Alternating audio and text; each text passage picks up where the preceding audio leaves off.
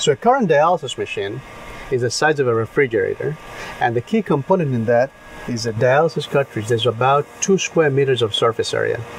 To get the same amount of filtration, we need 1/20th in the silicon filter. So we take these membranes, cut them into little squares. We test each of the individual membranes for how do they perform in terms of filtration.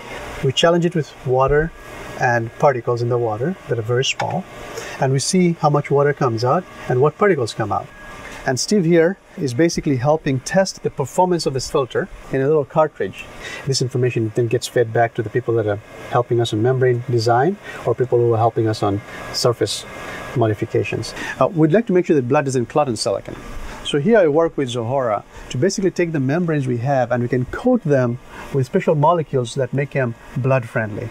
3D printing is a big step in sort of helping us prototype.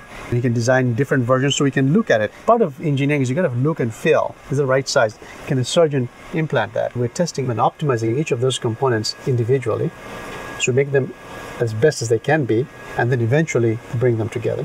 So what we have here is the prototype model. This is fake blood. Coming out here is our fake urine. In practice, we won't need a pump because the silicon membranes are so efficient that our body's own blood pressure will be able to drive the filtration. And I feel excited when you're making progress.